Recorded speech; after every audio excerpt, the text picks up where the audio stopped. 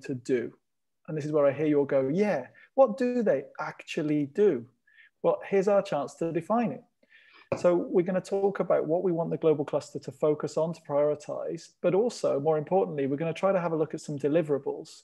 What do we actually want the global cluster to achieve? What would be a good 1, 2, 3, 4, 5 years work from our global cluster? And this is your chance to feed in. And everything that you share today, everything you give us is going to feed in to the strategy development, which is going to happen in the coming weeks. So let's go. So role is the first step and the place where we start. And role is absolutely crucial to any organization because one, it helps that organization to identify who they are and to explain to other people who they are, which I know with CCCM can be difficult, right? But it also helps the organization to define the boundaries of what it does. So until you know who you are and what you do, it's really difficult to position yourself as an organization.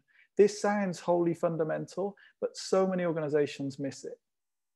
Role is most clearly defined through vision and mission. And really clear, really succinct vision and mission statements help you to identify organizations and help organizations to identify themselves, and for all the people in that organization or associated with it to know what they're doing and why they're doing it. So vision and mission, what we're doing and why we're doing it. So we're going to play a game. I'm going to show you some vision and missions from some fairly famous organizations, and I want you to tell me who the organization is. And we're just going to go a bit crazy today because it's the last day. So if you're discreet and quiet and sensible, put it into the chat. If you're not, just unmute and shout it at me. I don't care. Okay? So which organization has this vision and mission?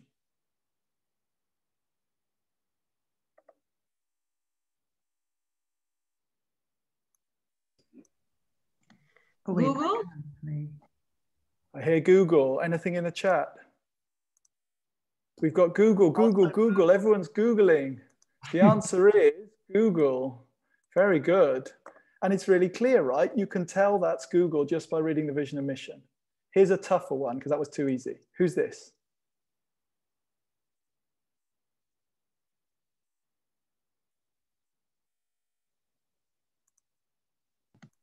TED. Wikipedia's a good guess. TED's a good guess. Someone shouted TED too. Any more for any more? Got Wikipedia from Davide. Answer, it is TED. So if you've seen the TED talk, so you know of the organization TED, that is what they do. Here's one a little bit closer to home.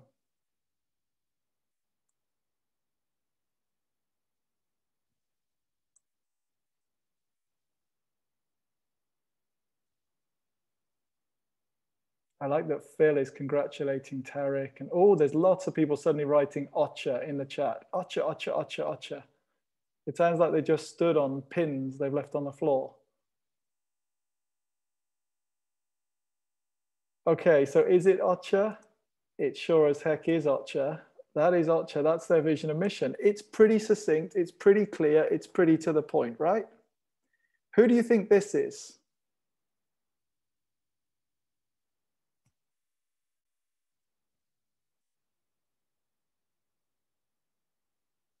I don't think I need to tell you, do I? That is ours. Okay, in a word, what do we think? So Ashin's for oopa, oops. There's some good phrases coming into the chat. Why oopa, why oops? Alistair's putting long. Amalia's saying a bit too long. It is a bit too long. And to be honest with you, when I started working with the CCCM cluster, I started to read it and I felt like I needed to go and do a law degree to be able to come back and actually understand what it said. So we haven't concluded this yet, and vision and mission are really important. So we need to take a lot of time to do it, and we need to make sure everyone's happy with it. But just from the air, like, how about this as a sort of vision and mission that might be a little bit clearer and a little bit more to the point about what CCCM does globally? If you like that, let us know. Put a thumbs up. Give us a wave. If you hate it, tell us. Just some ideas here. Still a bit general. Good point from Giovanna. Okay, I'm going to leave you with that. So the update on role is that we think this is a bit too wordy and long. This is possibly okay, a bit too general, not quite specific enough. And perhaps we need something that is between this and this, but we're working on that. Okay, your turn. So what I'm going to do now is I'm going to ask you to define the role of the CCCM cluster, but I want you to do it in one word. So you're going to get a few goes at this. So guess where we're going now. You know where we're going now. We are going to a Menti. So on the Menti, I would like you to grab your phone or any other device, put in this code that you have at the top of the screen. So if you're just listening in, 75 91 24 9. And in one word, just use one word, tell us what is the role of the global CCCM cluster. If the role is multiple, if there are several words you need, just use one, submit another one, and another one. You've got up to 5 goes each person. Let's just have a really quick look at this and see what the role is. Improve, I like it, really good. And really rare that organizations see that as their role. Dignify, coordination, accountability.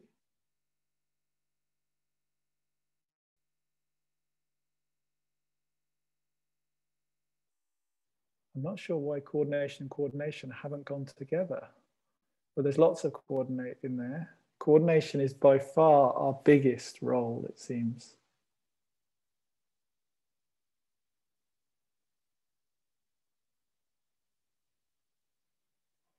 So these words, these titles that you're sharing right now need to form into our vision and mission so we're really clear about what it is we do. I like that dignity and dignify are as big as they are in this group. There's a lot coming in now. So there's a lot of capacity building suddenly growing. Accountability is big there. Support is really big. Support is perhaps the second biggest now, third biggest. The size of the word is based, if you haven't done this before, on the number of people who answer. So you're obviously seeing that more people are saying those sorts of things. If you just use one word, you're more likely to connect with something else. If you use several words, it's difficult for them to connect. Okay, brilliant. Thank you for that. I'm going to take this away. I'm going to sit down with the strategic advisory group and we're going to try to shape and identify what it is that we want our vision and mission to say. So no rest for the wicked. Let's move on. So customers and success are the next 2 steps along our route. Customers is an unusual term to use when we're talking about humanitarian action because we don't think about customers. We're not a business, we're not selling things. We're providing assistance and support to people.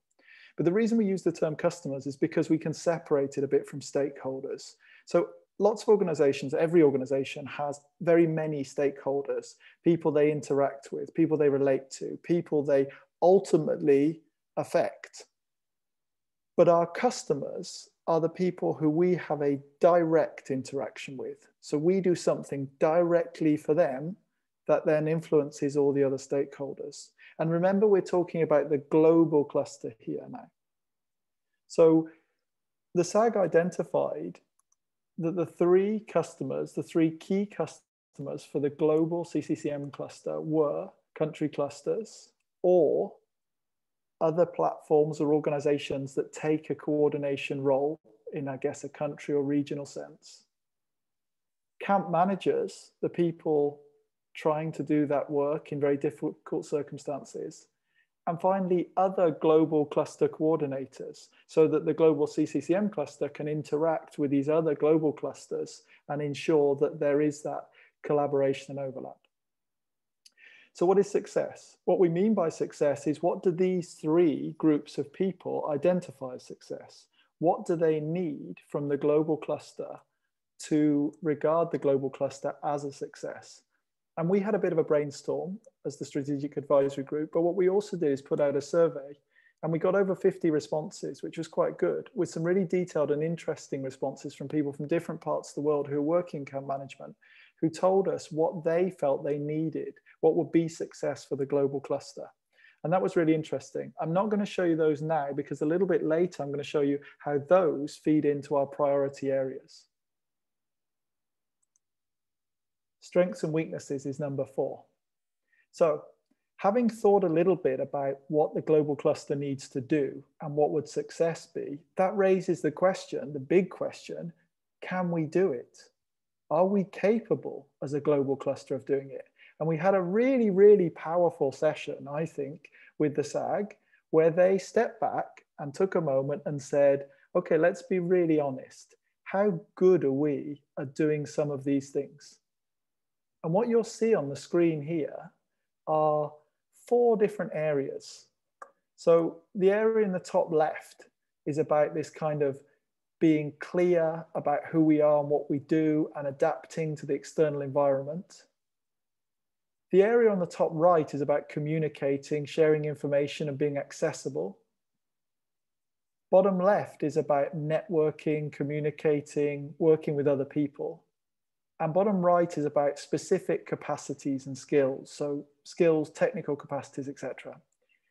And these 13 items were things that came out as really important in terms of what the global cluster needs to be able to do to be successful. And these scores are how the strategic advisory group scored the global cluster. That's really important for our strategy because we can't go and do these things to fulfill our role unless we recognize where we've got strengths and weaknesses, and unless we then respond to those strengths and weaknesses. It also matters in terms of strategy and how we respond to external environments, depending on whether we internally are strong or weak. And I'll talk a little bit more about that in a moment. So have a look at these and just think to yourself, do I agree? Do I disagree? Are there scores there that I think are too high or too low? Thinking about the global cluster. If you've got some thoughts, throw it into the chat. We'd be really interested to hear. The lowest score here is about global level networking, access and visibility to donors and global actors. Now that surprised me because we're talking about the global cluster here. This is one of their primary functions, and yet they score just under 2 out of 5. Is that fair? Is that too harsh? And then the good scores, what about a strong score? The global cluster has a really strong technical capacity at global level. Some really good people who know what they're doing in terms of technical things. 3.8, nearly 4 out of 5. That's a 76% score. Is that fair? Are we that good? Interested to hear your views. Or maybe we just hand the mic over to you. How about that? Let's ask you what you think about strengths and weaknesses. So let's do another one. Let's do another Menti. So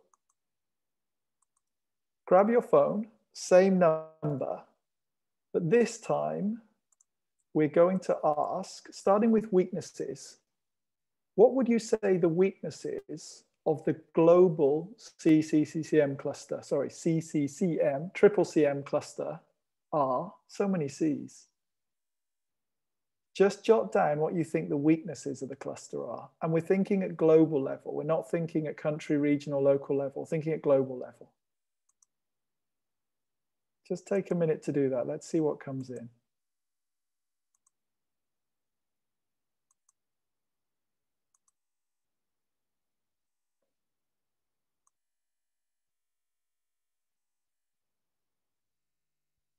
Wow, I'm interested with number of people who work there. Is that because there aren't enough people, or is it because there are too many people? If you put that, if you wrote number of people who work there, can you send another one in that either says too many or too few? That would help us. A lot here about visibility, communication, external identity. This is really helpful. We can gather these together, we can have a look, and we can feed these into what we do next in terms of the strategy discussion. Sometimes a little bit removed from field realities. Communication is coming up several times. The name CCCM, sure, I can't even say it. Must be difficult.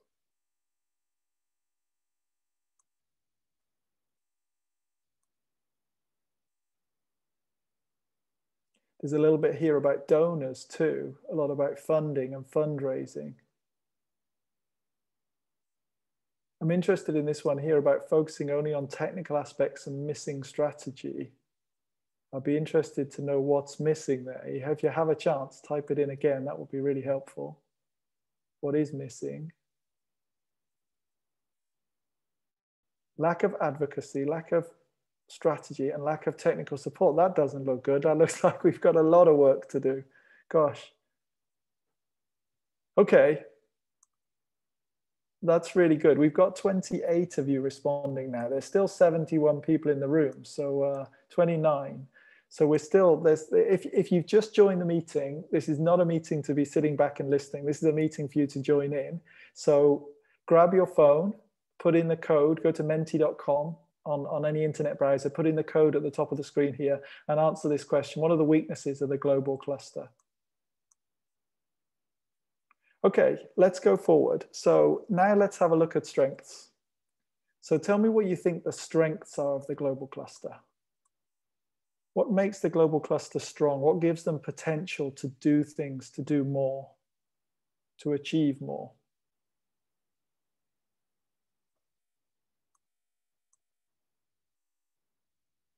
This is where all the people associated with the global cluster are crossing their fingers and hoping it doesn't go really quiet. I'm sure it won't.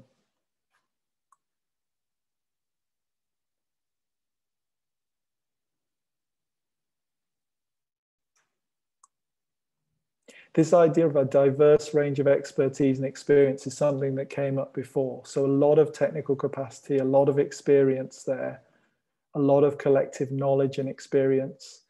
And then also the commitment. You see committed practitioners, commitment of people. The large membership is a really important point, I think. Huge amount of power and influence there. It's about harnessing that and seeing what we can do with it.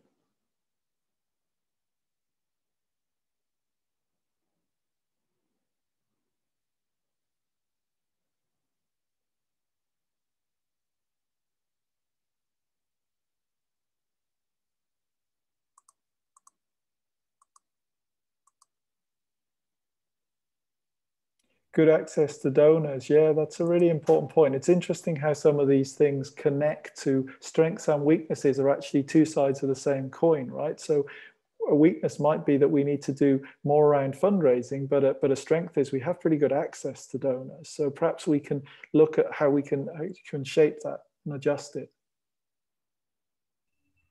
Charlie, there's some comments in the chat as well. Oh, please, Rich, sorry, I'm trying to handle too many screens. Tell me what's coming through, please. So I have, again, diversity of experiences, sharing of experience, sharing of information, learn about different contexts, again, sharing information and expertise. Brilliant, thank you. And I can see that's Mice and Nagareuter. So thank you for those. If you're not able to use Menti, I should have said, do feel free to just contribute via the chat. We can't make it anonymous, I'm afraid, but really appreciate it. And another one also on capacity building. Good stuff. Good stuff.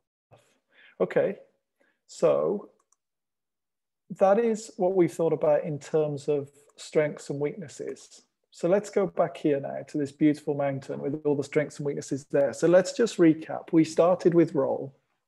We looked at who we are, what is our identity, vision, mission, values. Then we moved on to who do we work for? Who are our customers in inverted commas? Not the stakeholders who we interact with, but our core customers. And what would success be for them? And then in light of that success, or in light of what we need to do to achieve that success, what are we good at and what are we not so good at? And there it brings us to strengths and weaknesses. So the next thing we have to look at in terms of a strategy process is to look outside. My window's over there. Look outside and look at the opportunities and threats that exist in the world at large, not just now, but into the future.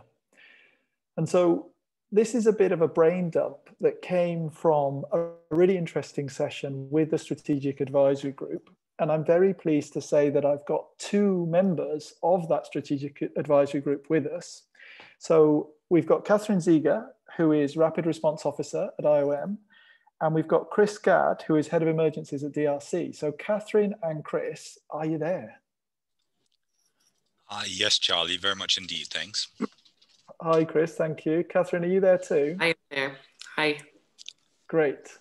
So I'm going to put you on the spot now, and I'm going to encourage everybody else to put you even more on the spot. So if you're listening in and you've got a question about this diagram or about the external threats and opportunities facing the global CCCM cluster, then please put it into the chat, and we'll try to make sure we grill Paul, Catherine, and Chris with some really difficult questions. So feel free to do that. I'll dodge them and pass them to them. Don't worry. So Catherine, I want to come to you first. The big thing happening right now is obviously COVID, right? COVID is everywhere. And whilst there is talk about vaccines and things, there is still a lot that has changed and a lot that has affected CCCM as a result. So I guess it'd be interesting to hear what you think the threats are for the global CCCM cluster in light of COVID. And then afterwards, maybe, are there any opportunities that come out of COVID for us as a cluster? Sure. I think some of the challenges that the cluster and the camp management has had to face during COVID, I think the biggest one is definitely the lack of face-to-face access to populations. The foundation of camp management is supposed to be our presence in sites, and the fact that we're there every day with the population to monitor services, listen to residents, advocate on their behalf. And while we've managed to ensure that operations continue in sites, I think the lack of daily interactions with people in the sites has really weakened our ability to respond and to represent them, the beneficiaries, adequately in coordination at country level, at global level, at site level. And I think the other biggest challenge that we always face that has been really highlighted during COVID is the poor living conditions in sites. And I think we were used to working in environments where we have potentially poor hygiene or safety due to overcrowding and a lack of water. But with COVID, since it's spread through the close proximity and poor hygiene, it's really highlighted that people in displacement sites are often living in really bad conditions. And it's very difficult to improve these conditions, especially when the sites are unplanned or spontaneous or illegal. It's a lot easier in a planned camp, but most of what we're working with now, maybe not most, but a lot of what we're seeing now is spontaneous settlements, potentially in urban areas. And it's really difficult to improve living conditions in these areas when we don't have land tenure or maybe support from the government, et cetera. And a lot of those problems relate both at a very local response level, but also at the global level too. So I'm just going to throw a question out to everyone here. So having heard what Catherine said about those challenges, what should the global cluster be doing? So if you've got some answers on this, put this into the chat. How should the global cluster be reacting to this, this lack of access and these deteriorating conditions for a lot of displaced people? And I think that comes, Catherine, with this point about increasing displacement generally, right? So we've got all these challenges in the world in terms of conflict and insecurity, but with pandemics as well, and the upheaval that causes, do you expect us to see, displacement significantly increase? Ooh, I don't know if that's a question for me. Okay. Well, then anybody out there, what do you think? Are we going to see, is COVID going to significantly change the amount of displacement in the world? Put it into the chat. Let me ask you the flip side then, Catherine, and that is about opportunities. And it seems a bit Machiavellian, I think, to be looking at opportunities that come for a cluster as a result of a pandemic. But what do you think? Are there opportunities for the cluster, and what can they do about it? I think like at global and definitely at country level, when COVID started, at first we were a little bit like, what do we do? But then there was really a spotlight on CCCM. And I think a lot of country operations and globally, humanitarian operation realized that IDP camps are really a priority in refugee camps, and that people needed CCCM there to lead the response. And I think in some countries, CCCM really got a chance to show what it can do. I know in Somalia, within 2 weeks, they had CCCM teams out there spreading messages, communicating with the community. They really flipped their programming quickly to be able to respond to COVID and put site management at the head of that for IDPs. In Ethiopia, they had the SMS working group leading the prioritization of IDP sites that would receive wash and shelter upgrades. I know in Sudan, they started a temporary IDP working group to be able to support living conditions and coordination of that. So I think COVID really showed that people need CCCM and that IDP camps are a priority and that living conditions are not okay and that we were the people to do it. So I thought that was good. And then at like a site level, I think that one of the opportunities that came out was that community, since we didn't get to be in the site as much, we did have more community ownership because community governance and the people in the sites were forced to take over and they didn't have as much, they couldn't rely on site management as much. And so it really did improve community engagement. And that is something that was not great to have to do it like that, but it did push a lot of sites to push forward on the participation aspect. Yeah, and this idea of kind of almost forced localization for international organizations and increasing levels of participation because of exactly the context you've talked about is a really interesting opportunity, I think, in the humanitarian sector generally. So again, just keeping everyone out there involved, do you agree with that? Is there an opportunity for CCCM here? You know, there is, everyone's responding yes, yes, yes to increased displacement, right? So increased displacement, more coordination needed, an opportunity to CCCM to come to the fore and say, look, we can do this. This is our mandate. This is what we're good at. And I'd like to hear views from everyone. So in the chat there, how do you think the global cluster should respond to try to step up and take that position? Whilst you're doing that, I want to ask Chris something. So thank you, Catherine. Chris, I just want to come to you about this idea of, on the bottom left of the diagram here, about changing role of national and local authorities. So there's been talk for a while about the increasing and altering role of local authorities and different actors in terms of camp management. Over the longer term, what is that going to mean? What do you see as threats or opportunities coming out of that? Wouldn't necessarily see it as a threat per se, but certainly I think what we've seen in camp management or site management response, as it's frequently been phrased, is that the state, local actors, I mean, take on a stronger role, and they demand more within the three key roles we have within camp management. So the administrator, the coordinator, and the camp manager. That states more frequently move into maintaining that the camp manager role is theirs. At times they take on that role without necessarily having the full set of experience to implement the standards and the approaches as we think they should be carried out from the CCM cluster and from other practitioners. So that's somehow called for, and that's the opportunity that we try to position ourselves through a good relationship with the state actors in terms of supporting them. So working alongside them and de facto then in some situations, notably Greece as a clear example, taking on a big chunk of what would be the classical camp management role, but doing it somehow under the auspices of the official and state camp manager. That's one example. I think we've seen elements of similar in the Kurdish region of Iraq and a number of other places. And I think that's something we will see more of in future.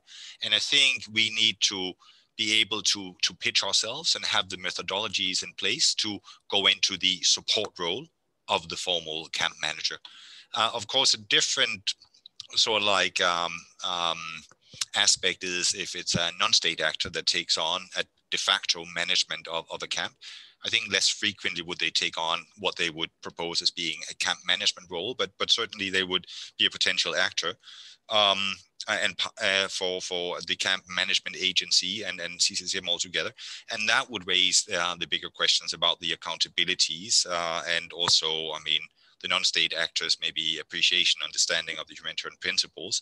The opportunities there in a probably very difficult situation would be, it would call for that we engage probably in partnerships with others in terms of humanitarian negotiations, maybe some training on IHL, humanitarian principles. So I would say partnerships, and again, in some kind of nudging and in part maybe supporting role in order to implement ensure the highest level of protective environment and dignity for the affected population in accordance with principles and standards. Thanks, Charlie. Thanks, Chris. That's fascinating. So there's definitely I think in everything you've said there is a changing and adapting role for global actors and particularly global clusters here. I guess a follow-up question from that is, how soon is this happening? Are we talking about 5 years, 10 years, or are we talking about a changing role in the next 1, 2, 3 years? I think, in my view, when it comes to the support to site management, if I may call it that, I think one could apply other different names. I think that's a trend we've seen for a number of years now, and I would personally be of the opinion that it's going to be more common because it's in line with the politicization of aid altogether. We see many nations to a higher regard wanting to be in control of the humanitarian response in full or in part, and consider it, mix it up with somehow the element of securitization. So I think we'll see more of it, and it will be a big issue. It's a big theme related to humanitarian principles, IHL, and the whole lot. But there's certainly, I mean, I think some room for us stepping in and trying to move the situation towards a higher respect for standards. So I think we'll see more of it, and I think we need to be ready for it. Yeah, and also, as part of that, I should maybe also emphasize, also develop, I mean, pretty clear red lines as to where we don't want to go. As we've also seen, I mean, related to mixed migration in a Libya context and many other places, I think it's apparent that there will be some do's and some don'ts. And both will be very important to elaborate and have some collective appreciation and understanding of an agreement to. And I think those areas of where you don't have a role, where the global CCCM cluster doesn't have a role, doesn't have a mandate, and consciously says, you know, this is not ours to do, this is not ours to get involved with, can be just as important in strategy as where they do. And the risk of this mission creep or just being pulled in different directions can also, when we talked at the beginning about identity, can really challenge the identity of an organization because they can't hold that identity if they're being pulled in multiple directions. I'm conscious that the chat is going a little bit wild here. Some really good points coming through. If Juan or Jen or anyone's following it, are there any questions coming through that we can put to Catherine or Chris? Or are they just commentaries on things? What have we got? I'm seeing mostly comments at the moment. Okay, so Ingrid's saying there's an opportunity. Community were involved in remote management as humanitarian footprint in camps was limited. CCCM can continue to support with operational guidance. Again, this changing role, and possibly have a CM portal where everyone can pop in and share learning. Good idea. We've got Tarek saying there's an opportunity to boost localization as a result of this. Ashreen is saying she agrees with you, Catherine. That's good to know. COVID has shown how important community engagement and participation is. We've seen IDP committees, for example, have been taking the lead in response. Jorn is there saying the cluster should own the two-way accountability of being the humanitarian actor, providing access for people to services and access for providers to people. So this is like a kind of a conduit, a matchmaking role, if you like. Again, an interesting way to think about the purpose or the identity of the organization.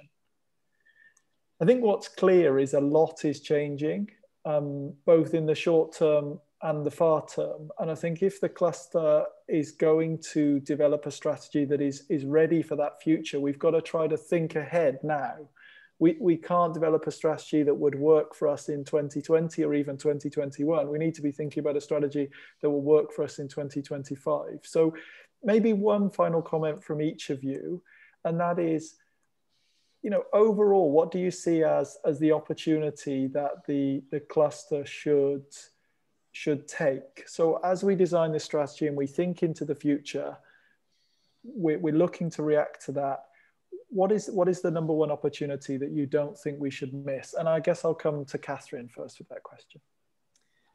Ooh, I won't say this is my personal opinion on what I think we should focus on. I don't know.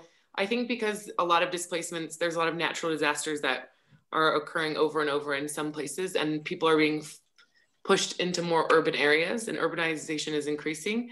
I think that we should keep up our focus on the out of camp and urban CCCM activities so that we can continue to offer services to people, even if they're not in a camp, like exactly a camp setting. And also localization, I think, is the most important way we could do that. In the last few years, we've been working more closely with national NGOs and local authorities in some areas. And I think that if displacement is going to be more frequent, we have to be leaning on national NGOs to be able to be responding first, rather than the UN agencies and international NGOs mobilizing to get there, et cetera. So we have to have capacities on the ground in these countries to be able to respond immediately. Thanks, Catherine. I think more than one opportunity in there, at least three, but really, really good ones and important ones. So thank you. Chris, what about you? What's the big opportunity that we can't miss in defining this strategy? I think the opportunity that I would be concerned about, that is how we deal with protracted displacement. I would put the focus on the camps.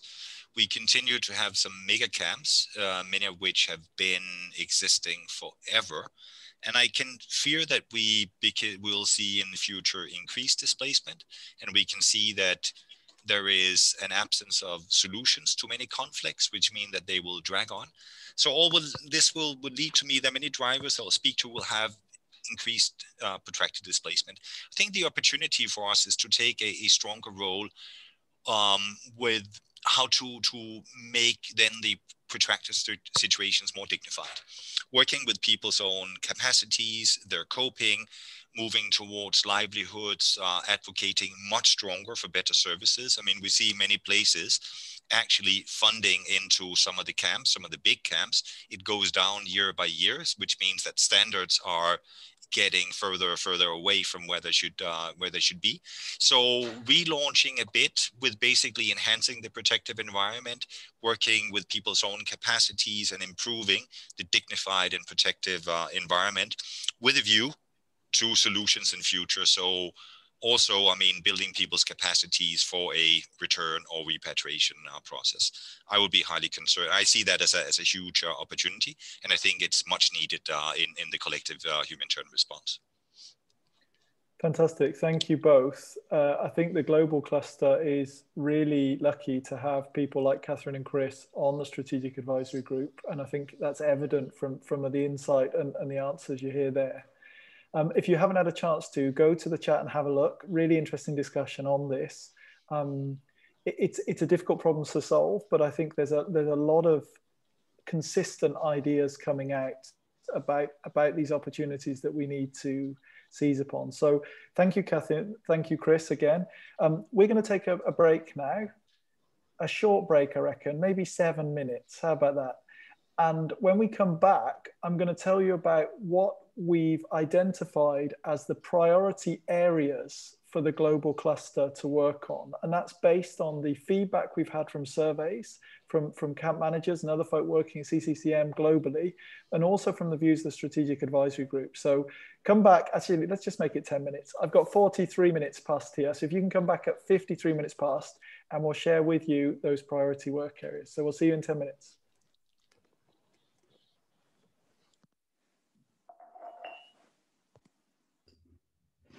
Thanks, Charlie.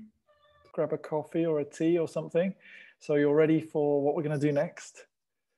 Let's just see if you can put on your camera just a minute, just so I can see if you're there, because I can't tell who's back and who's not. So give me a wave if you're back.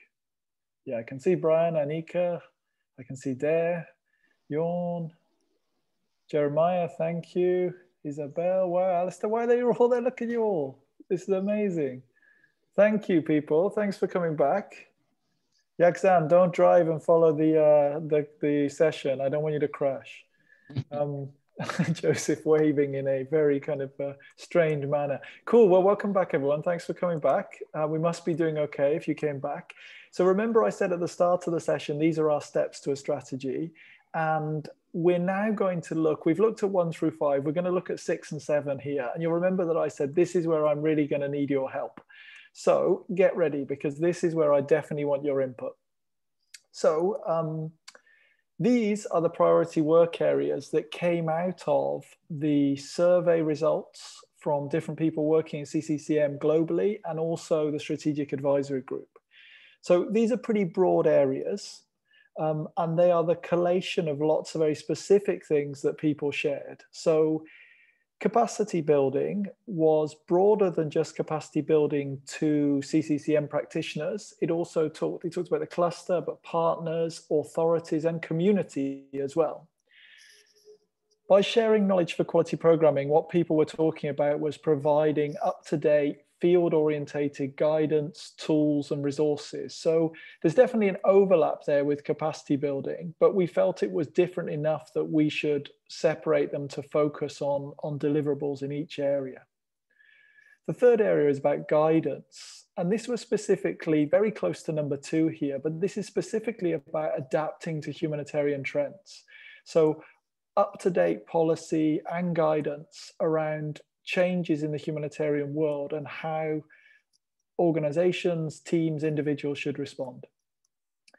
Fourth, we have promote coordination with partners and other clusters. And this was really big. Lots and lots of people talked about they needed the support from the global cluster. And remember, we're focusing on global cluster here, to help influence and promote coordination. So to influence other organizations and other clusters to try to enhance coordination opportunities.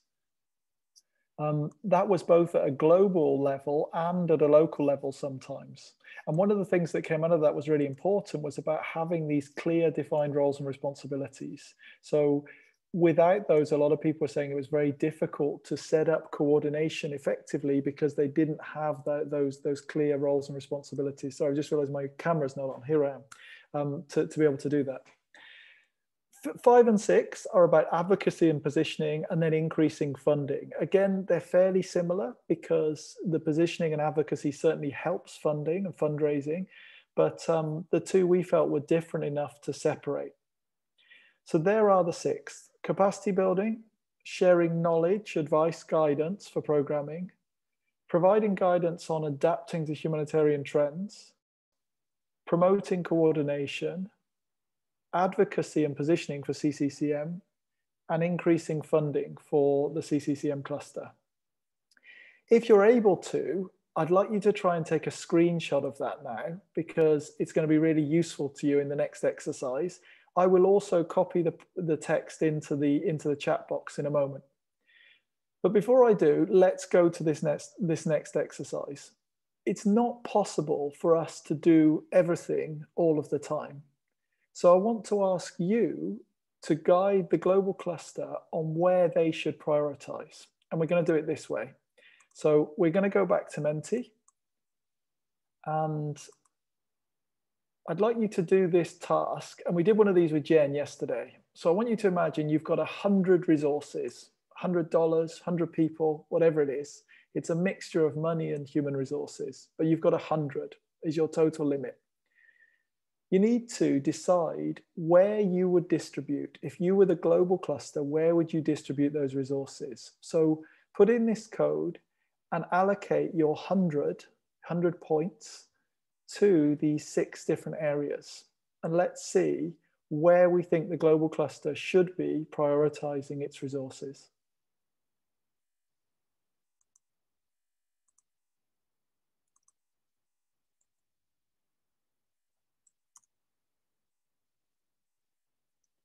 Whilst you're doing that, I've just dropped the list on the previous slide into the chat. So Ingrid's just put in a comment. And a really useful comment actually about how the CCCM cluster can share technical experience.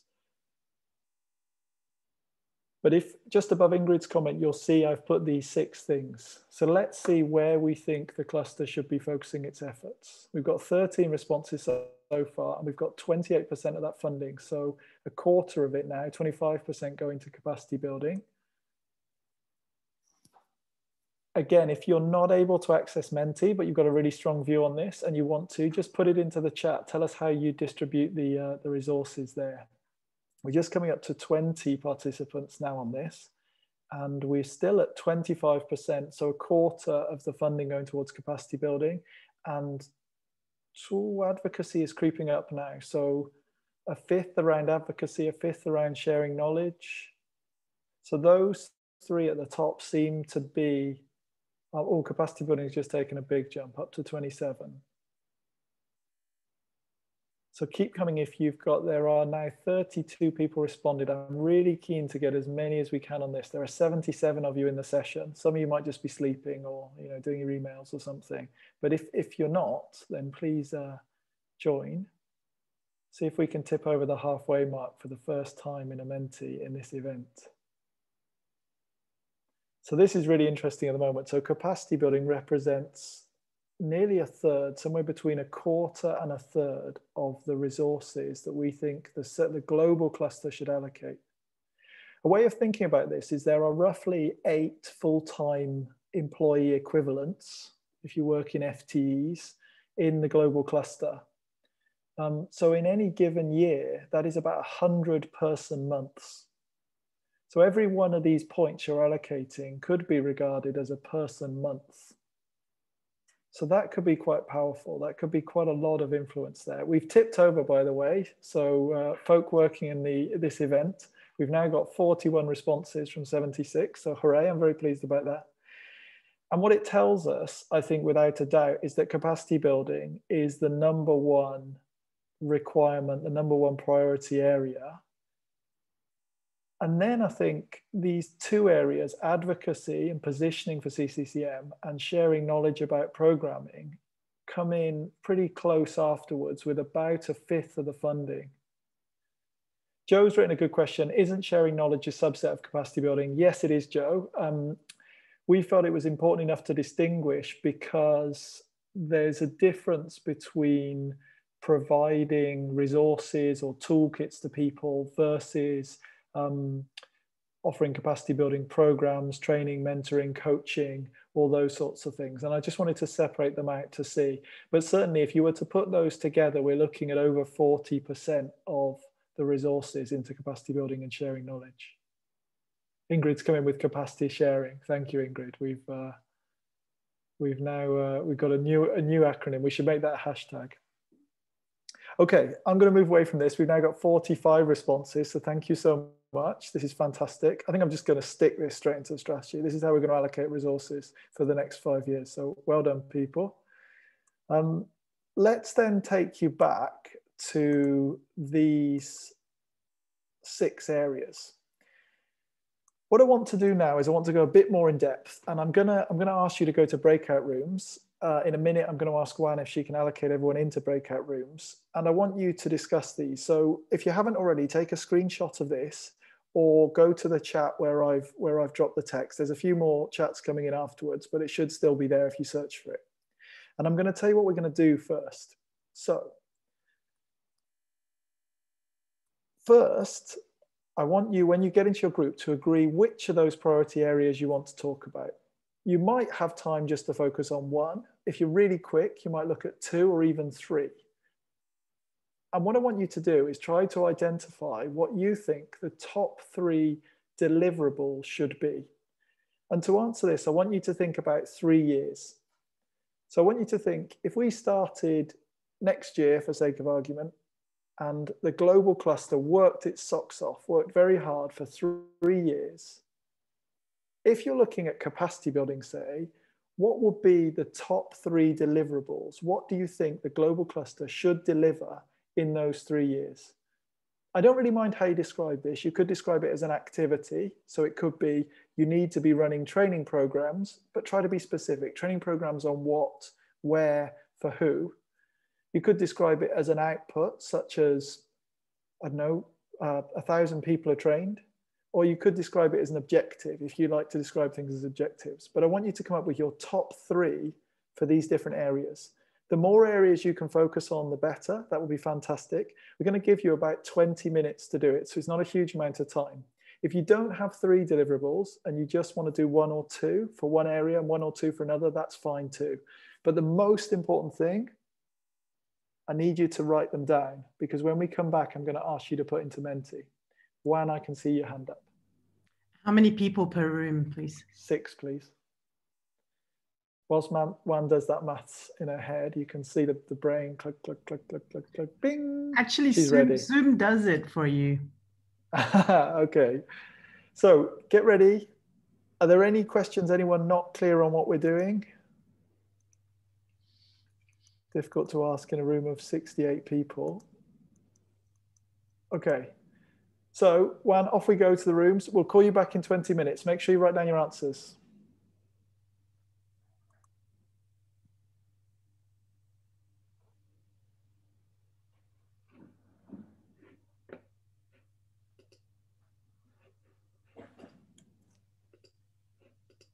Yeah.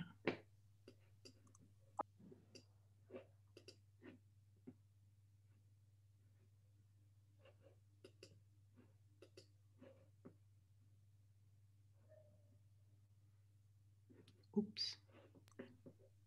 You should have something on your screen pop up and say you're invited to a room, and you just need to click join there. If you haven't clicked join, then it won't automatically take you to the room. So just have a look there. You should see something on the Zoom toolbar.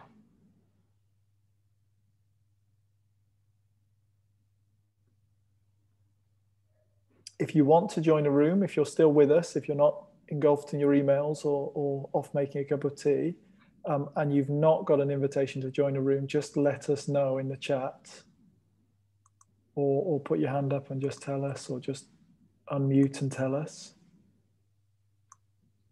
And the slide for the screenshot. Okay, thank you. That's a good point, Mohammed. So I'll just go back to that.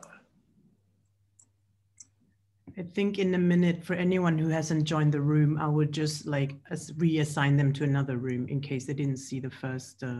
Yeah, that's cool. That's cool. Let's have a look at the rooms at how we're doing.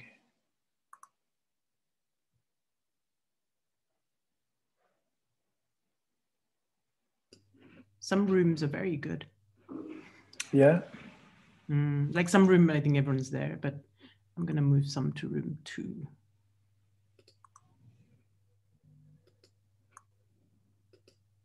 So in room 1, we've got 8, but 3 people aren't there, so that's 5. Room 2, we've got 5, 2 people aren't there, so that's, oh no, 6. So that's 4 of them are there, 4 of them are in room 3, 4 in room 4, this is fine. Yeah. 5 in, says 5, but there's only 4 in room 5. And you got 6 in room 7. This is perfect, thank you, Juan. Some space in 11.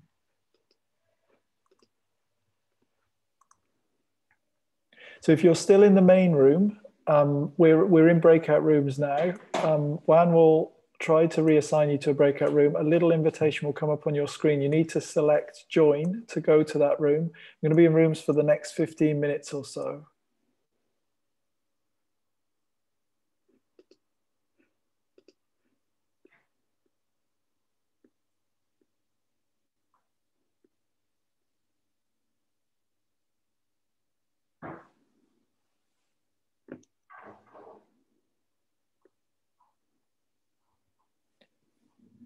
And I just realized that I didn't share the link for the form, for the feedback form. Shall I get it now? We could try doing it at the end. What do you think? Yeah, I think we can do it before you hand it over to us. Before I hand to you? Yeah. Okay.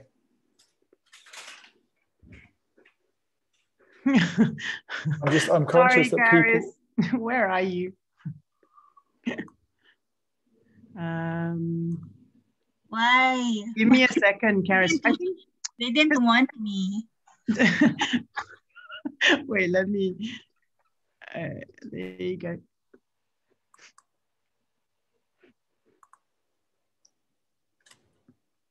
Did you see it, Karis? Room 3 is not having a lot of luck for some reason. It's the magic number. Mm.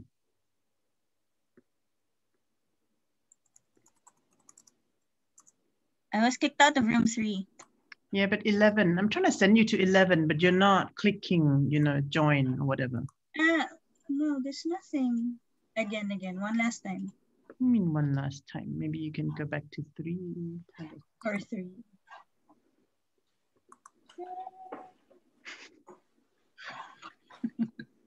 They don't want my opinion.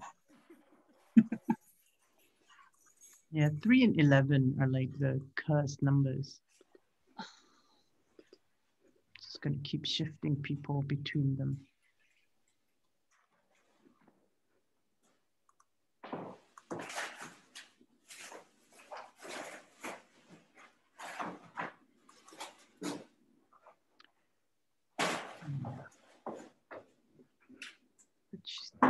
Karis, you're still not joined.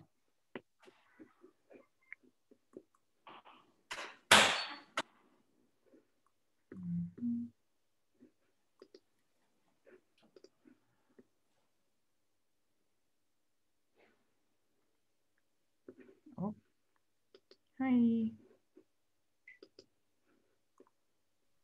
Oh, well. What happened? I don't know. Wait, let me rejoin Zoom. Like, I don't know. Yeah, okay. Okay.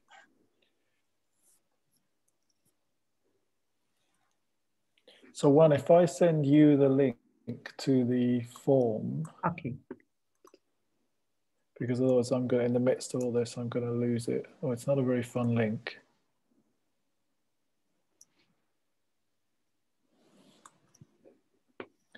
My only concern, do we then do we ask people to take a pause to fill it in before the wrap up? You don't think we'll lose people?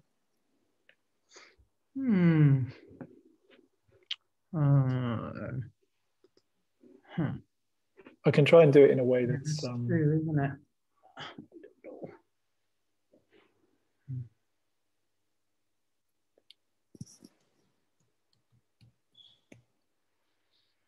Yeah, I mean, I can try and do it. I use the British Airways pilot approach. The voice, like everything is going to be fine.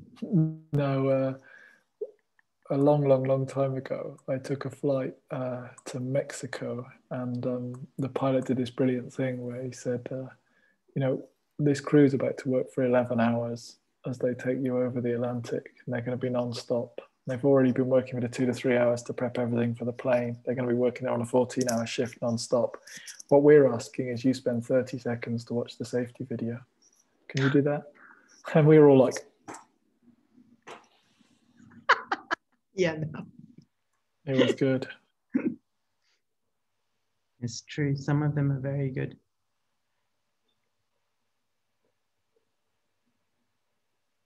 So our number of participants has jumped around quite a lot because it was really low, and then it seemed to be a bit better, but then it's dropped down to about 68 or 65 or something. So people are tired. I also think that a lot of people would see this as more kind of internal conversation.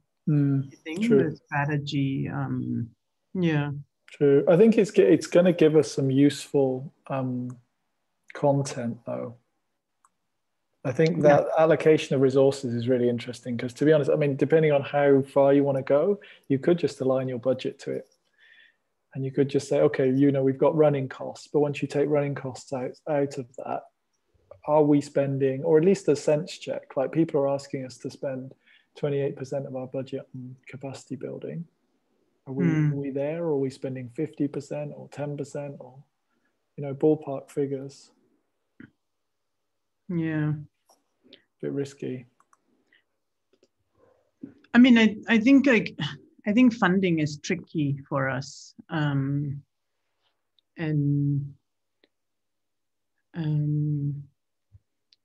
just because I think in general there's only a small portion with dedicated, funding, whereas and we just kind of, oh, hi Jessica. Let me find you a room. Just not quite connected to audio, so can't hear you just yet. Oh, okay, well, I assigned her anyway. So. I'm going to do this with my team now. Can you please go to room 5? Yeah, you're gone.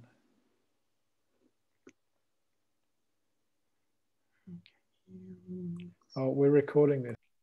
Brilliant. Okay, thank you. So I'm going to move on to the next one now.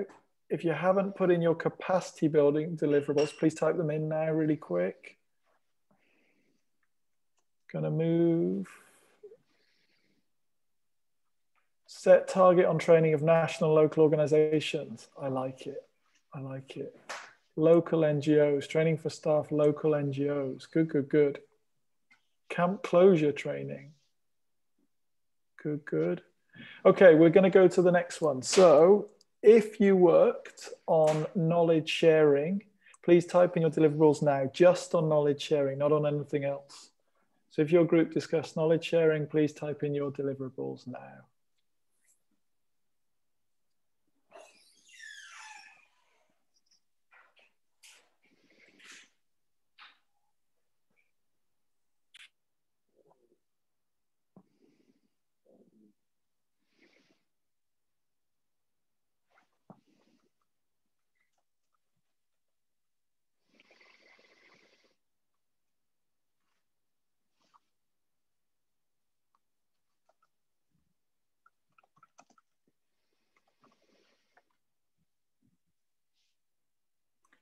Okay, that translation materials is important.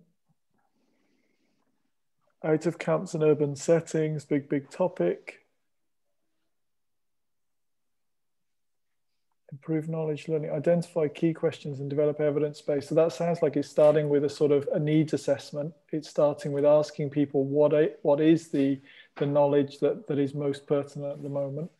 If I've got that wrong, tell me in the chat.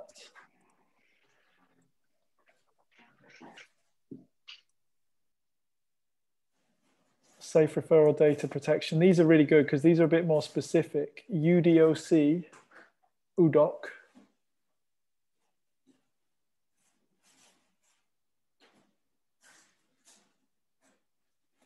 I like this one. Knowledge sharing can be linked with capacity building as a super priority of the global cluster, perhaps with a different modality, sharing tools, case studies from between country contexts for adaptation. Interesting. Country to country learning as well, rather than everything perhaps needing to come through the center would be interesting. Confidentiality, local authorities. Okay, I'm going to give you 10 more seconds and I'm going to move on to the next one. I need some countdown music. I haven't got any lined up, so I'll just sing to you. Do do do do do do do do do do do do do do do do boom. Okay, good, good. Those of you who've been in the UK will know what that is. Okay, I'm going to move on now to the next one. So if you worked on and guidance on humanitarian trends, so this was specifically about humanitarian trends. If your group discussed this, then put in your deliverables now. This is where group 7 pay the price for being such, good students and getting everything done. They have to put them all in.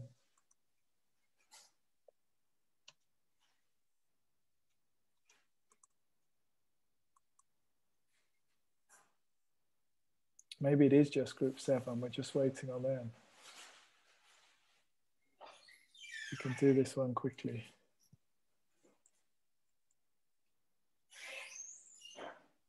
If you have a brainwave, if you didn't discuss this in the group, but you have a super brainwave about an absolutely essential deliverable under any of these topics, then feel free, bend the rules, throw it in. We'd rather have it than not have it. And if any of the things that pop up inspire you, then let us know. Nexus localization, something we've talked about. Nexus has come up again. Preparedness. This overlaps a lot with that idea of the knowledge, right? So we've got capacity building. It's like a Venn diagram, right? With the circles overlapping. So you've got capacity building, we've got sharing knowledge, which overlaps with capacity building. And then overlapping with both of them is these humanitarian trends.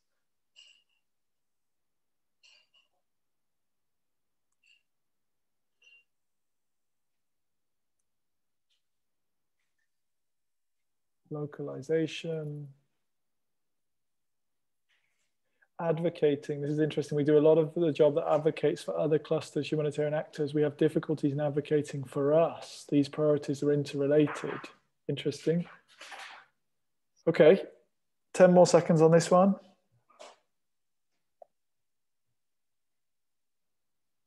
If you've submitted but it's not come onto screen, it will pop up. Okay, let's go to the next one. So, promoting coordination. This only received 8% of the resources. According to folk, only 8% of the resources were to be put to this, which I was quite surprised by. I thought it'd be a lot more. But let's see what you had in terms of your deliverables. So what are the deliverables? If you discussed this just on promoting coordination, if you discussed it, what are the deliverables?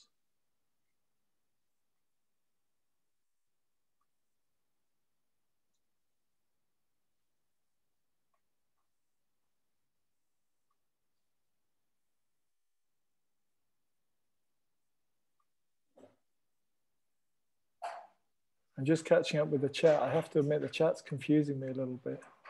Cynthia, I'm really grateful for your comment, but I don't know what it means, but thank you. I appreciate it anyway. I think it was your singing. Oh, okay, cool. Yeah, no, that's a lie then, Cynthia. Don't tell lies, please. That's not a good thing to do. Okay, it came from the heart. Thank you, Cynthia. Find new ways of bridging people and providers. Local grassroots should be enhanced. Promote, coordinate advocacy and funding.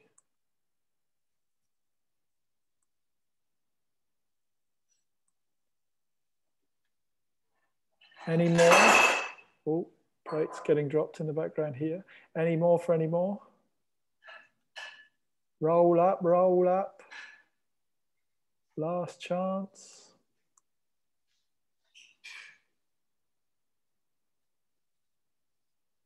Coordination with authorities. This is an interesting thing, right? This is what Chris was talking about earlier, about this idea of working with authorities and coordination with authorities. And does the global cluster have to play a role in providing advice to local clusters, regional clusters to coordinate with authorities, or do they step in and play a role themselves in coordinating with authorities? It's an interesting question, I think. We've got some coming into the chat too. So bringing all actors across the nexus to the table from the onset of an emergency for smoother transition, for emergency response to more durable, sustainable solutions. Okay, so let's go to the next one. So then we've got advocacy and positioning. So we've talked a lot about this. We've talked a lot about kind of making CCCM visible and making people understand, helping them, not making them, sounds a bit like interrogation, helping people to understand the importance of CCCM, why it's so pivotal, why it's so critical. What do we do? What do you want the global cluster to do in the next 3 years? By the way, one leans into this as if to say, right, what is on my work plan? What's coming around the corner? Dare rocks back in his chair and thinks, yeah, we got it covered. We got it covered. Advocating for positioning CCCM in localization. Okay, this is interesting. What does that look like, I guess? So whoever wrote that, if you want to put some more into the chat, or anyone else want to explain what that looks like in the chat, please go for it.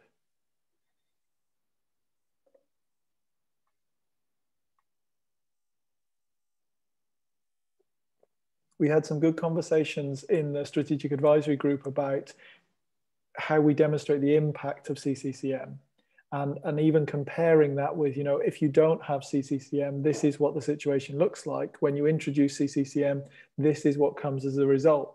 And I wonder whether some of these scripts, some of these ideas, consistent messaging, some idea of, you know, let's all be talking, saying the same thing to all the different actors we talk to. That might be powerful. So work on better explaining CCCM, there you go. Again, we do a job that advocates for other clusters. We have difficulties in advocating for us. And I think this is where that's really pertinent. So thank you to whoever put that point in again.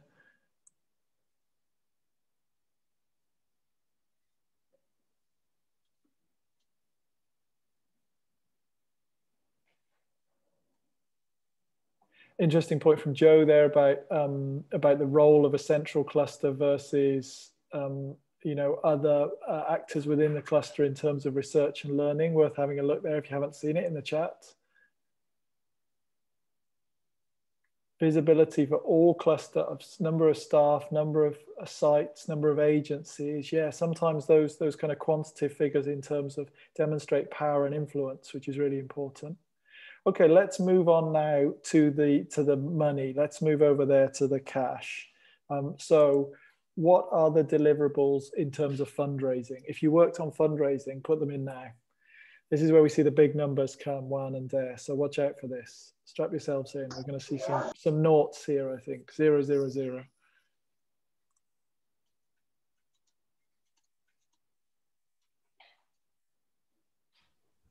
$100 million. Come on, don't tell me no one's going to give them a target. Give them a target. I'll give them a target. I'll get on my phone. Like our weight in gold, is that the... Exactly. I think at least. I'm going on diet now. Is it worth it? It's our virtual weight. Oh, very clever, very clever. Okay, a global CCCM fundraising strategy and recruitment of an expert to support the development of the strategy. Interesting. Can I add to that and to go out and raise some money? So if you're going to get that expert in to develop the strategy, get someone who can go out and knock on some doors too. Global communication strategy. So that relates to both this one and the previous point as well, doesn't it? Joint fundraising. We need to go together. Agree. Who with? Who are the people there?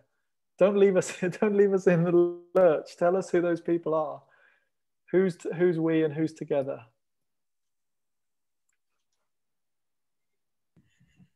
We need funding for the 16 years of care and maintenance. I think I might know where that has come from, but I think it's a good point, right? So are we looking at short-term funding or longer-term funding? And again, that comes down to identification of donors, right? Because there's this thing about there is donors who want to fund immediate emergency response. And there are donors that are more interested in long-term things.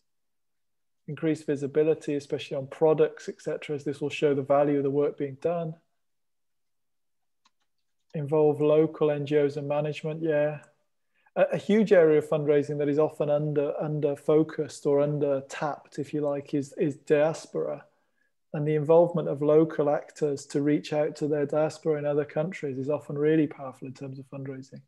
I'm not a fundraising advisor, but I've seen it. So okay, brilliant. Catherine, respond to the, I guess this is a joint fundraising question. I didn't say joint fundraising, but then I thought about it and chimed in on the chat. Good stuff. It's a possible collaboration. All of these collaborations are potentially good ideas.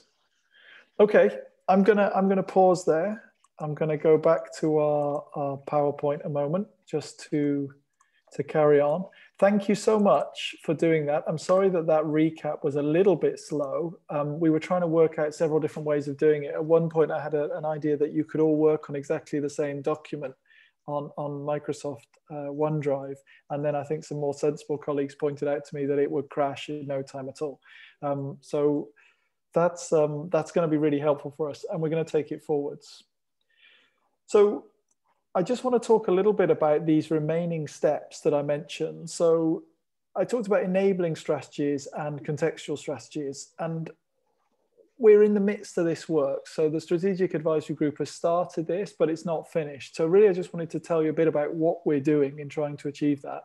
So when we talk about enabling strategies, what we mean are what we need to do to strengthen or get better at those areas. We talked about strengths and weaknesses earlier. And here's an example. So capacity building is obviously a really important big area.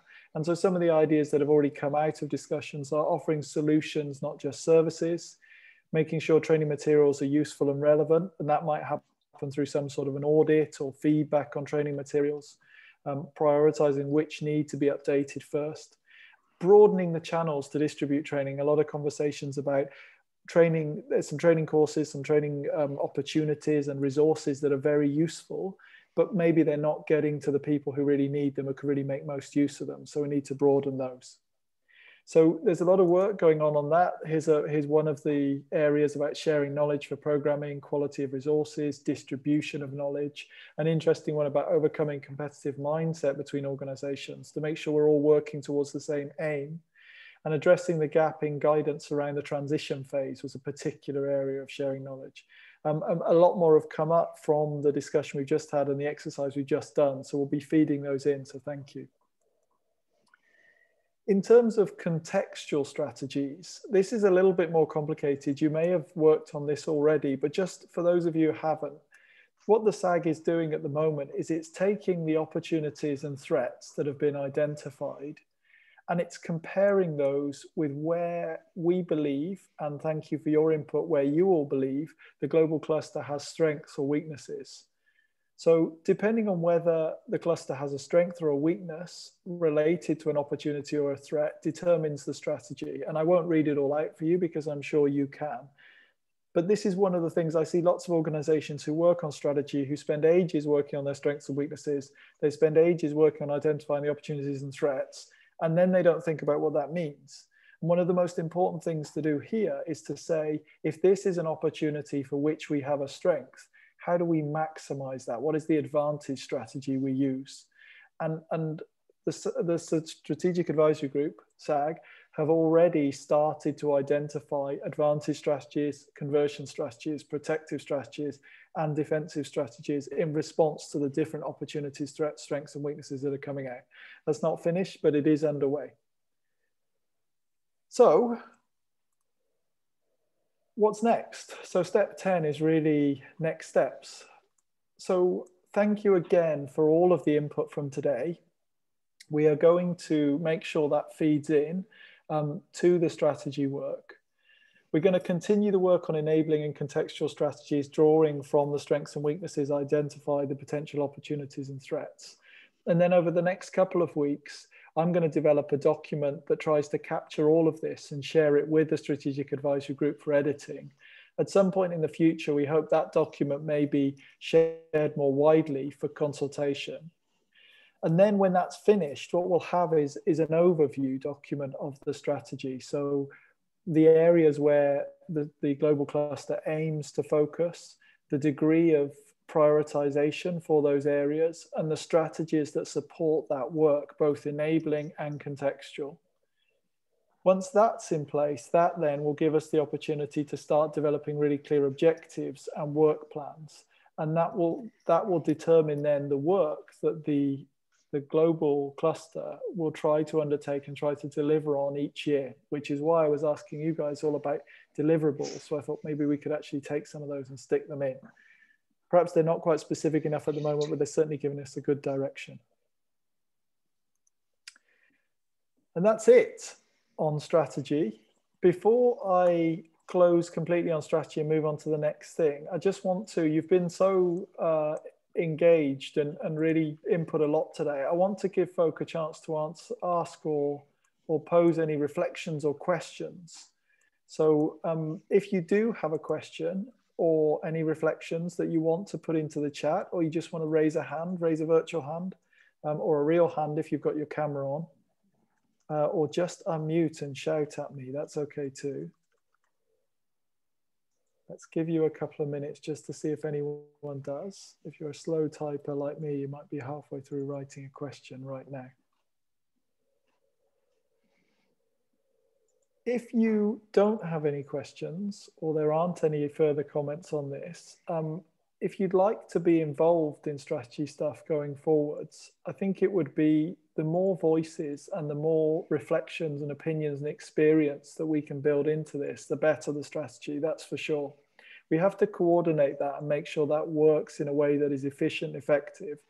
But if you would like to be involved in the strategy stuff in a more detailed way going forward, please contact Juan or contact Dare, contact me if you like, and just let us know, because we'd be really keen to get more ideas into this. Okay, so I'm going to close strategy things there. I don't see anything new coming into the chat.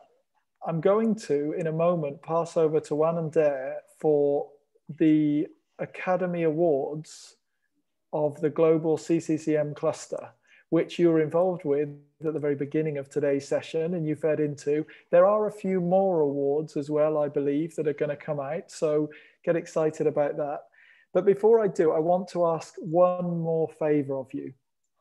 And before I do that, just let me kind of wrap this in saying this event's taken a load of work to put on. It's been really difficult because we've not been able to meet face to face, and lots of people have done lots to try to make it happen. And we're conscious that some of it's gone well, some of it's maybe not gone so well. And we'd really value your feedback. We've developed the tiniest, it's so tiny, it would fit between my thumb and finger there, the tiniest feedback form. It has 5 questions. I think it'll take you a maximum of 2.5 minutes. So what we're going to ask is that you take those 2.5 minutes now. I think Juan's going to drop a link into the chat. There it is. Please take 2.5 minutes, complete that feedback form, and be back with us for the CCCM Academy Awards in about 2.5 minutes.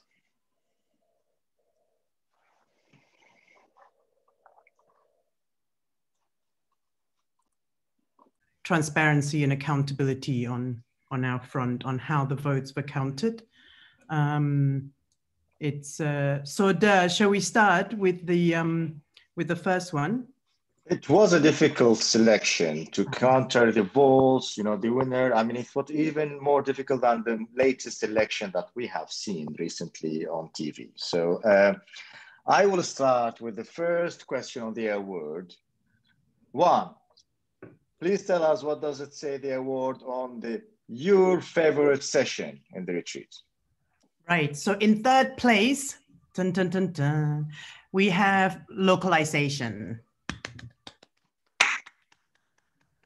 And then in second place, we have obviously the Practitioners Day. Yes. Very close. Oh my God, this is so exciting. I didn't realize how exciting this was gonna be. In first place, participation, inclusion, and accountability. Unmute and applaud, unmute and applaud. Please unmute. Yes, unmute everyone. Make some noise. Hey! All right. And now we will move to the following question. What was the funniest moment of the week? I'm sorry. Now mute again quick because it's really noisy. Yes, please. No, that's true. Somebody has to mute. In third place for this, I'm sure it's a tie third place. The first one was the music from Bjorn, Don't Fence Me In, obviously. The other ones, I don't know how many people saw, but there were some finger actions going on in the screen.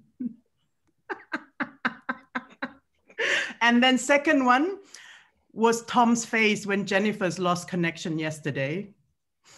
Of course, in first place by a mile was Annika's performance on day one. All right, I'm ready. Hey! So Annika's real Oscar winner in this. Well done. Moving to the third award. Where should the retreat take place next year? All right. In third place, this is, I'm assuming it's one town in particular, but Turkey came in third. Not bad, not bad. Second place, Latin America. I'm sure has Veronica been buying votes in this round? But first place, Kigali. Ooh, the right place, winner. All right. Hey. Kigali wins, everybody. And now we are moving to another question. What was the biggest ops moment in the retreat? One. Who wins here? We have Jennifer burning her muffins on, which day was that, Jen? When was? It was participation day. I was so enraptured with the discussion from Yasmin. I know, totally. And then obviously our biggest oops moment was all the videos that didn't play these 2 weeks. Okay, so my turn to ask some of the questions. Are you ready with the envelope? So these questions were put to us to agree on, well, vote on. The first one is, which country do we think are most likely to use the CM standards next? Well, ... The CM standards have gone through immense progress in the past few weeks, and all countries soon should apply it. Based on the interest and the questions yesterday we are thinking that it's going to be a tie between these countries, South Sudan and Iraq. Who will get there first? We will see later. I hope that will, will have more place in the tie. And question from the floor, who would be the best future chair of the localization working group? This is a tricky question because we do have procedures on the formation of working groups under the global cluster. This involves discussions with SAG. Meaningful localization has definitely become more and more central, broader in the humanitarian discussions. In these past 2 weeks, it was obvious, and in the last exercises we have done, it's very, very clear that localization is an issue that we really have to focus on. And this has to involve strong leadership, engagement, and expression of interest by anybody on this is welcome. Right, I think perhaps it's a good place to also mention that to join the global CCCM cluster in order to be part of these discussions, I invite you to go to our cluster website and make sure that you're there to participate, engage, and potentially also take on a bigger role in the governance and leadership in the cluster.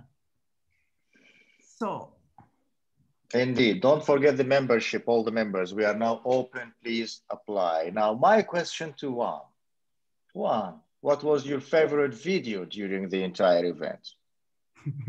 So in deliberation of this question, I mean, to be honest, I think Charlie's strategy video came really close to this award with the fruit salad.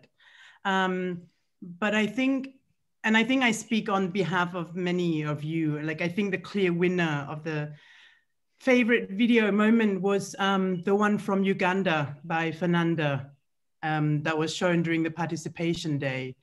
And I think it was so strong. I think it let us take a moment to listen to people who are displaced and drove home the importance of having your voices heard and having representation while displaced. So I think that was like, you know, big heart moment for me.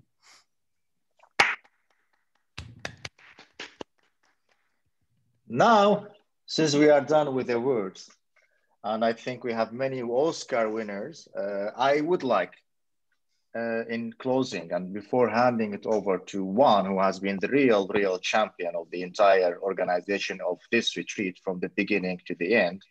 And it's very good that she survived. Yes, a big clap to Juan, first of all, really. Really great and amazing.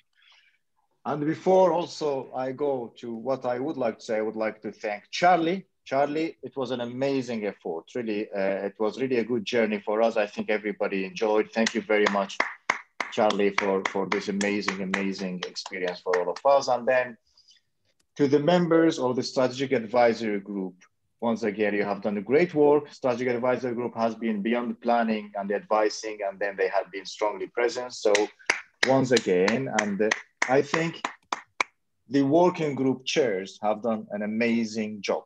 And this was really excellent. So once again, great. But the biggest clap, I would say, and the biggest toast, I would give it for the participants from the field, those who have joined from different time zones and who showed extreme interest and the level of participation in the chats and the learning curve for us as the global cluster coordinators, Juan and myself, and the SAG members and the Charlie and the working group members has really been essential for us to learn from you and your contribution. So really hats off to all of your participation and the presence, very much appreciated.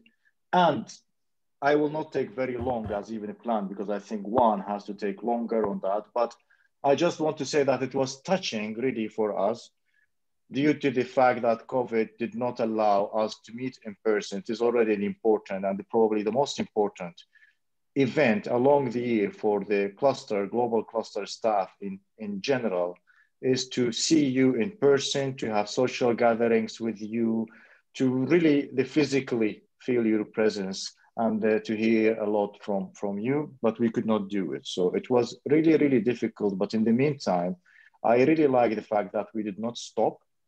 We continued. We had over 100 of people every moment with us in the session. So it's also a very moment of pride for us to see that the COVID did not stop us. I'm really looking forward to meeting you all in person. And thank you all very much from my side. Over to War, but I just again, thanks to all the people who were working behind the scene, the teams from IOM in particular. I will not mention the names, and all the working groups have been really heavily working, and all other colleagues who are joining us to help us organize this session. So thank you all very much for this. Juan, over to you. Thank you, Ida. I feel like, you know, this year we set out to do a couple of things when we started planning this event back in July, which now seems like a long time ago. And I think we've definitely managed to accomplish a number of them. You know, I think we've created an online environment that is engaging, considering the number of people that join in every day. I think it's not been too formal. And I think the participation of everyone in the chat on videos have been like really rewarding for the team organizing it. I think making it feel less distant and less like online. I think we've reached out and engaged a whole range of people who would normally not be joining our discussions or not able to come in for the face-to-face meeting. I think it's definitely been a roller coaster ride, and we've learned a whole lot in this process. I think, as Dar said, the organizing teams have been amazing this whole time, not just our like tireless global support team, but the members of the cluster, the SAG, and our very courageous working group chairs. We certainly couldn't have done it without Charlie. So, you know, my sincere thanks to you for bearing with us and for getting us through the event and coming out stronger on the other side. And I think most important of all, I'm sure I speak on everyone's behalf in thank you all of you who've logged in, call in, taking time from your important work to make this event such a great one. So I think here's to 2020. Thank you, and come visit us again.